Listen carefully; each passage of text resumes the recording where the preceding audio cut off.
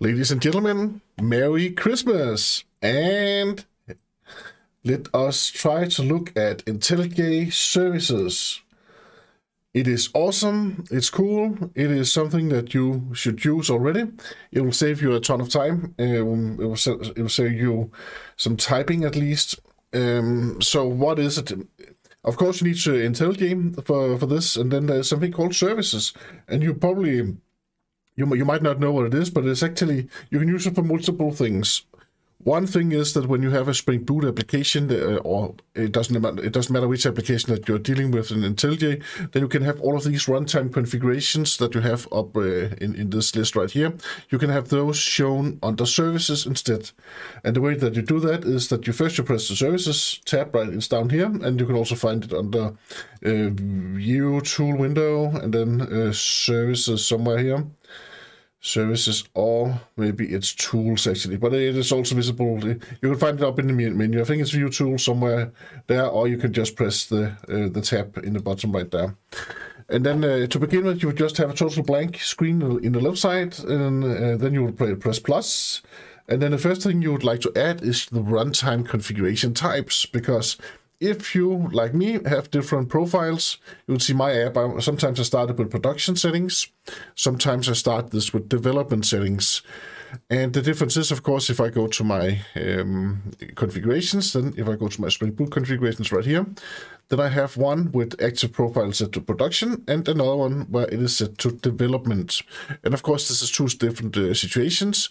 And then I get my, and then I want to see which one is started, of course, and I can do that by pressing play. I can also debug by pressing debug. It just gives a much better overview. There are three states. One is not started, the other one is running, and the third one is finished. And of course, I can see the log right here. I can also start two of them side by side. Of course, I would have to change the port of one of my applications right now, so they could not both run on port 8080, which is the default. So of course I would have to set my application minus profile to something else. So if I set the port to something else, then I could have both of them running, and then I could go and look inside each of them if I want to.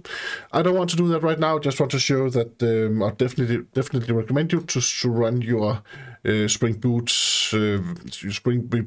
profiles from the services, because it gives a better overview. And then also give some good names for your configurations right here.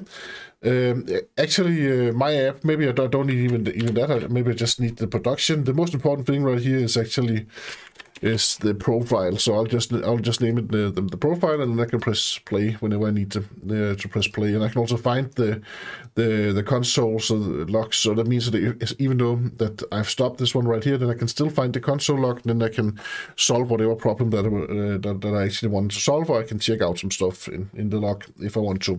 That is one huge thing you can use services for, but that is not the main thing. The main thing is Docker. You can press plus right here, then you can add a Docker registry. You can add a Docker connection. The Docker registry, unfortunately, only works with some kinds of with some registries. I'm using DigitalOcean's Docker registry, and it is not supported. It does not matter which one of these I choose. When I type in my address right here, if I go and write the registry DigitalOcean.com/code.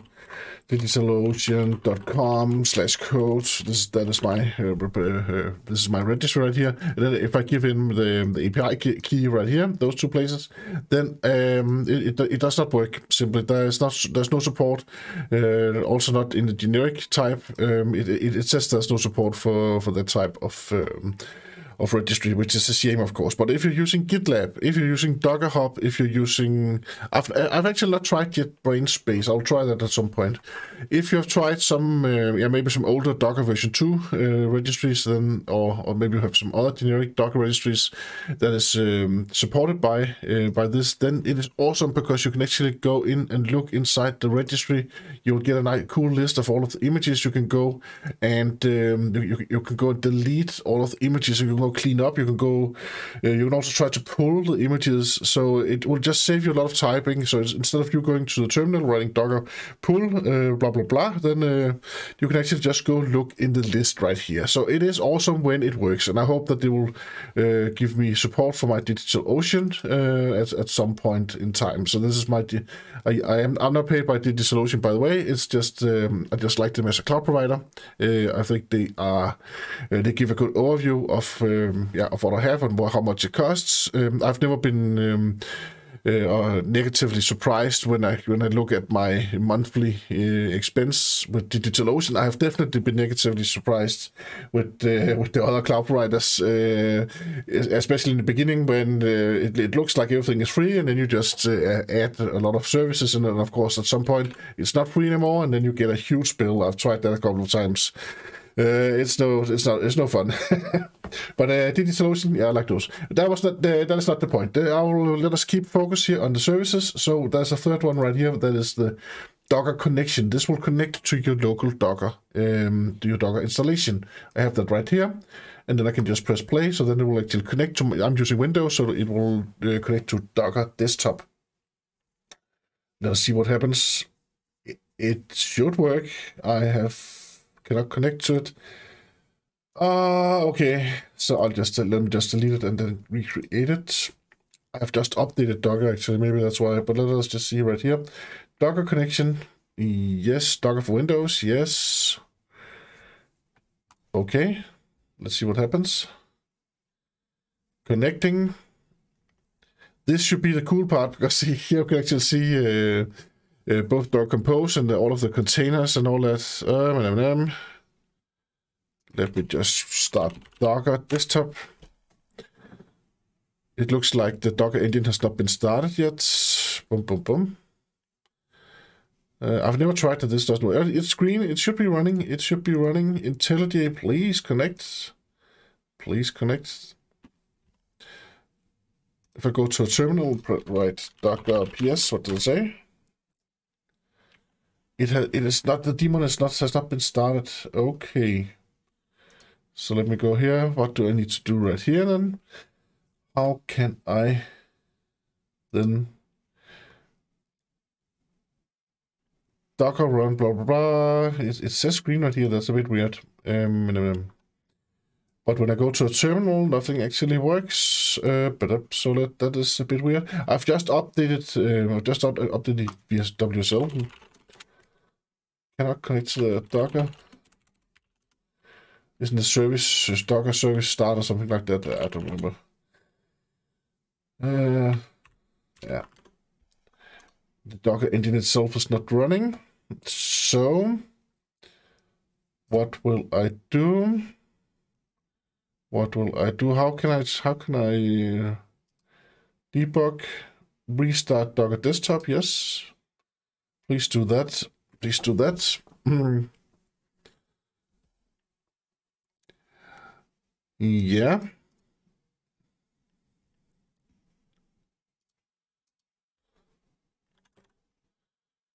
Let us see if it starts now.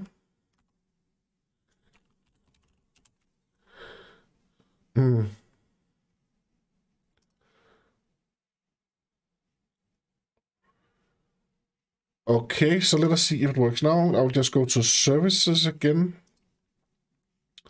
Press connect. Now it works. Now it works.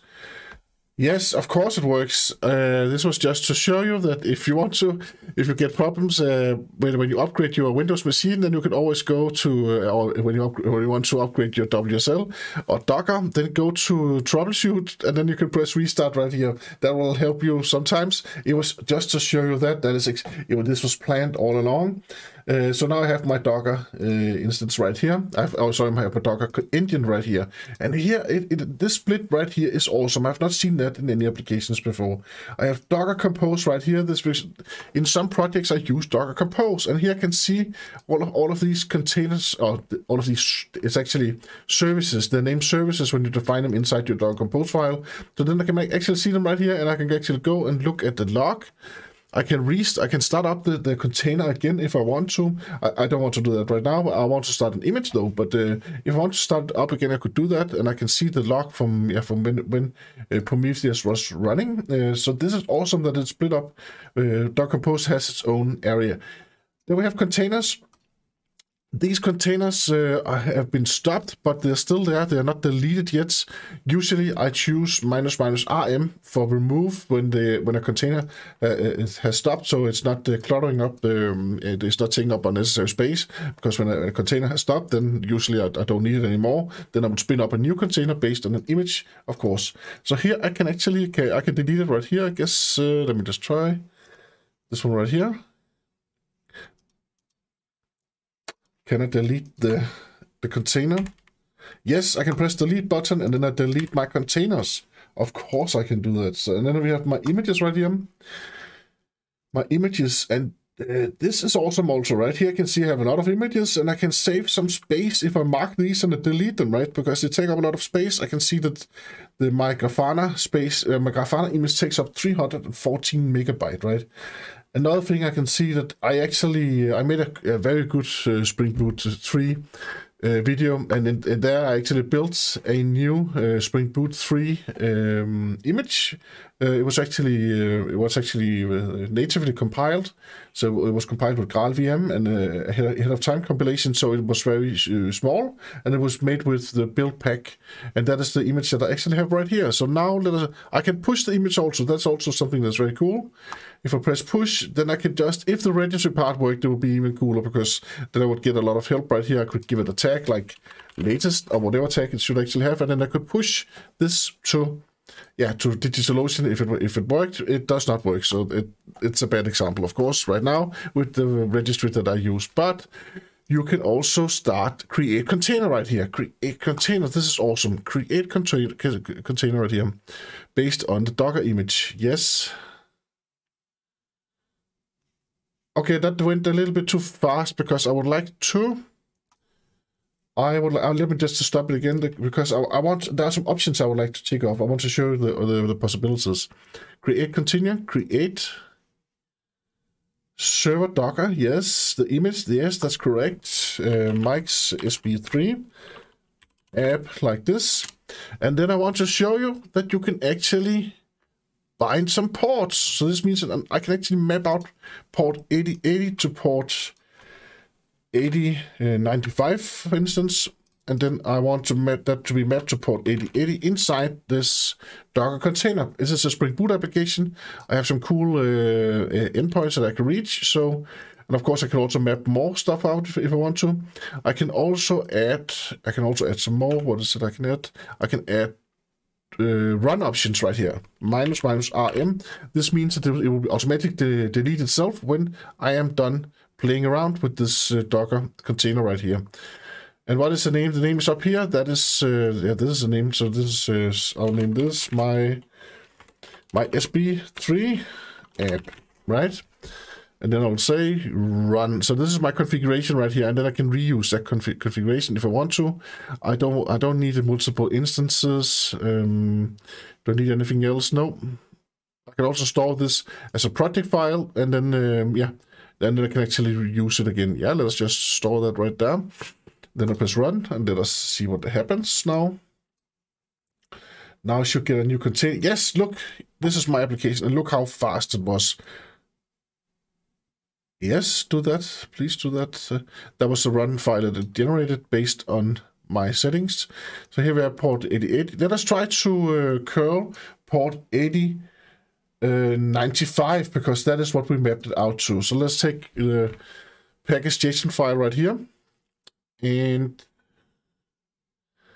then I want to curl. Yeah, I made this. You can see right here, I prepared this curl right here.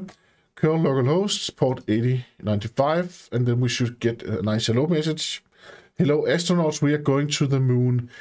Beautiful, beautiful, beautiful. IntelliJ, this is an awesome feature. JetBrains, good work right there. There's a lot of things to complain about, but not this feature, except for the registry that is it doesn't support the DigitalOcean registry. So yeah. So that was there anything? Yes, there are more stuff. because you can already see right now that if I would have typed this, if I would have typed this in a terminal, then my fingers would already be, my choppy fingers would already be tired. They're not tired now. Now I'm fresh. I can create some more code instead. And there's one thing I want to show you, that you can actually press terminal. So now I've marked my container right here, and now I press terminal right here.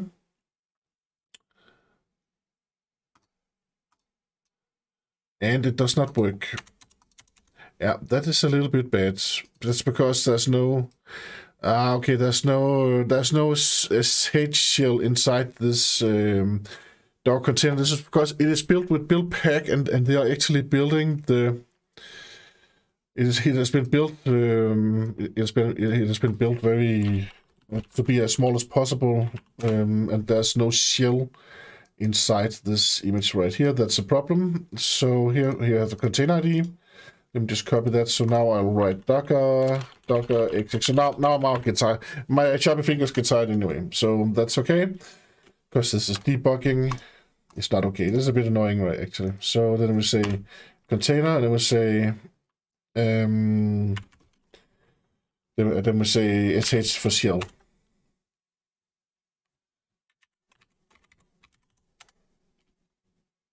Minus IT is for interactive and terminal. There's no shell in there. That's incredible. What about bash? That is incredible. I've never seen that actually. There are no bash and no shells. Oh, that is. That's incredible. Okay, but that's how this. It's just because the image does not have a shell. But if the image had a shell, which is the most normal thing, then you would actually be able to go into that shell just by pressing terminal, right? You can also stop it. You can press restart right here. You can also go and I think you can go and see the files actually. If we go to, here's the log, inspect. That will not give us the files. We want the files. I think that we have to choose the image. Then we have to find the image. Spring Boot, and then we have to say. I don't think we can see the files actually. How was it? I think that is possible some other way actually. So I'm right here. Let us just right click. What can I do right here? Show processes. Attach. Exec. Create terminal. And the terminal is not there, so it's not possible to create.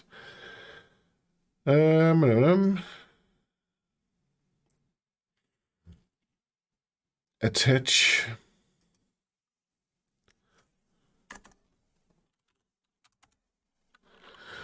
And now I'm just attached. I still didn't give. I still don't have a terminal. But it's okay. This was actually what I wanted to show you.